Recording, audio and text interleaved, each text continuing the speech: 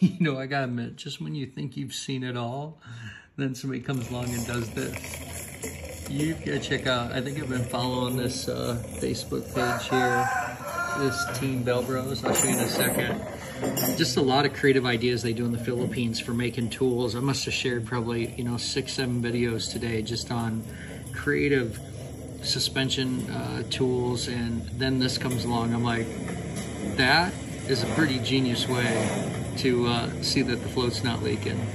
Man, what a great idea.